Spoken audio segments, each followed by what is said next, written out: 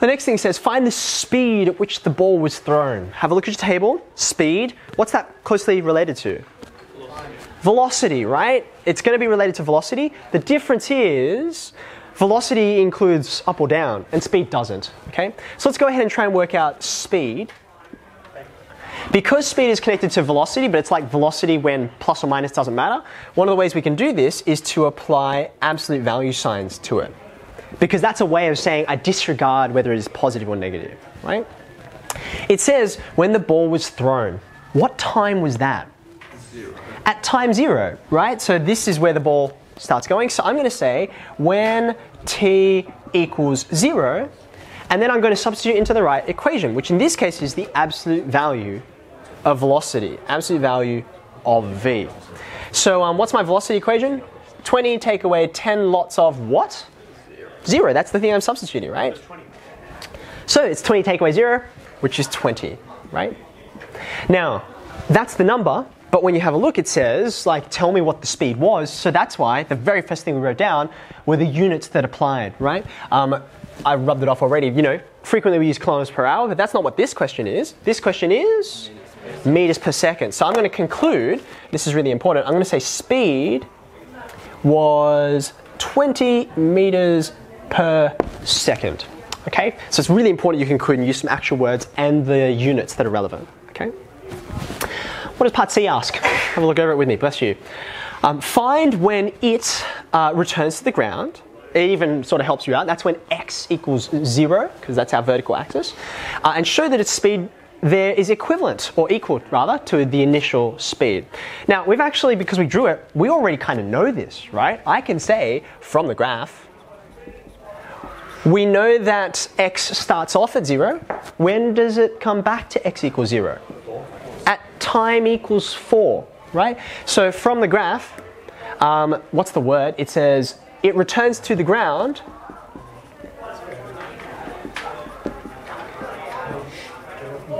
and normally we would say like at x equals something or something like that, but I'm going to say when time equals 4. So after 4 seconds, right? Now, how do I answer this next part? How do I show that its speed then is equal to the initial speed? How did I find this speed again? Yeah, I looked at the velocity function and I substituted in the specific time, which in that case was 0. Well, this time I'm going to substitute a different time, the landing time, right? Yeah, so I'm going to say when t equals 4. And again, we're asking about speed, not velocity. So I'm going to put some absolute value signs around v to indicate I'm doing speed. Equals, and I'm going to go straight back to my velocity equation. It's 20 take away 10 lots of what? 4, because that's the time I'm substituting in. Like so.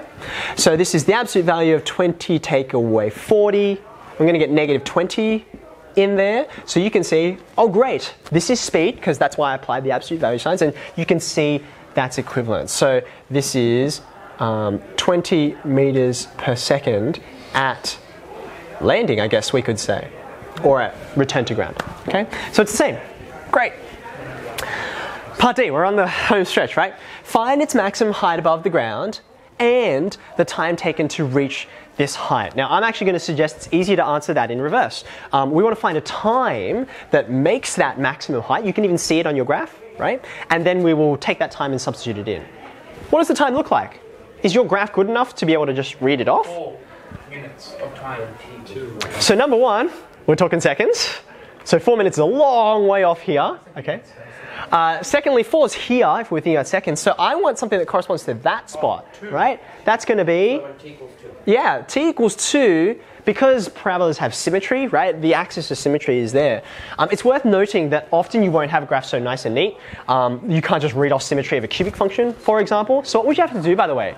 If you were searching for this point, if you couldn't just look at it, you'd be looking for a stationary point, wouldn't you? Or more specifically, a turning point. So you're going to have to go to your derivatives and then try and solve.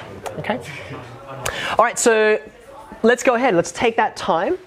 When t equals 2, I've got 3 equations, x, v, and a. Which one am I substituting into to answer this question?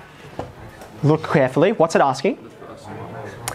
Yeah, this is going to be the first equation, right? Because it says find the maximum height. Now, these velocity and acceleration equations don't tell you where you are, they tell you what's happening at those spots. I need my x equation, my displacement. So I'm going to say when t equals 2, x equals, and let's do the substitution. Okay, 20 lots of 2, take away 5 lots of 2 squared. Anyone help me out? What's the next line going to be? 40, take away 5 lots of 4, which is 20. Okay. Now this number is the same, but because I've put it into a different equation than previously, it means something different, right? This means it's 20 meters high, 20 meters above the ground, right? So therefore, I would say highest point is 20 meters above the ground. And please, please, use words like this which describe, like your 20 meters, what is it? It might not be above the ground, it might be like from the top of a building, right? Or it might be below a cliff, or it could be anything.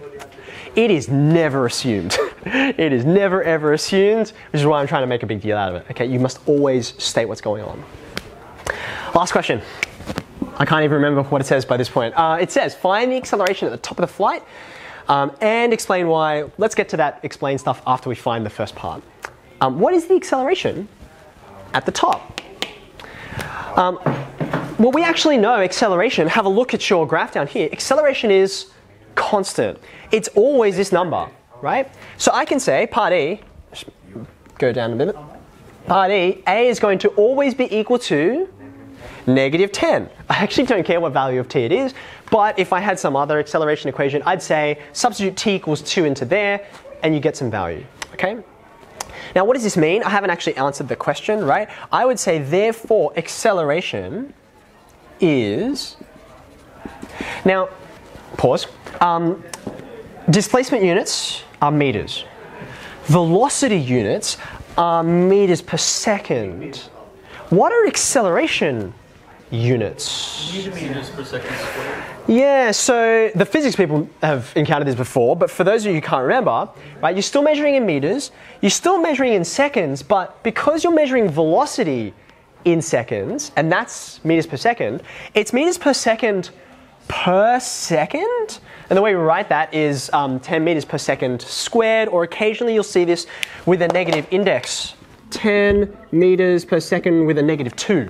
You will equally frequently see those kinds of notation used, okay? Or you might even hear them say 10 meters per second per second. By the way, 10 meters per second, that's not a number that was plucked out of thin air. This thing got thrown up and then it came back down. What was the thing acting on the ball that brought it back down to the ground? Gravity, which is roughly 9.8 meters per second, and you'll see 10 frequently used. Now the acceleration is 10 meters per second. Which way? Up or down? Look carefully what this graph tells me, right? That negative means downward, right? So I have to say that. It's 10 meters per second in the downward direction. Question? Is that like negative 2? This negative 2 right here? Yeah. Yep. What's the difference between writing? Yeah, the difference between these is they're different ways of saying the same thing. Like that negative index is a way to divide, right? So it's this per, meters per second. The per actually means division, right? So I can use a negative index to mean that. Okay. I've run out of space, but we have one last question to answer. It says, explain why the acceleration can be non-zero. It's not 0, it's 10 in the downward direction. When the ball is stationary, like the ball's not moving, how can there be acceleration when the ball's not going anywhere? Stationary point. Now, you might hear this idea of, like we talked about the word deceleration before. I'm consciously not going to use that because it's actually very confusing. But there is, like, to take the idea here, the ball was slowing down, right? It was slowing down. We threw it up, okay? It slowed down until it got to that point. But guess what? It's still changing velocity, right? It's slowing down and then it starts speeding up, I guess, back toward the ground. But the whole point is, go back to your table, right?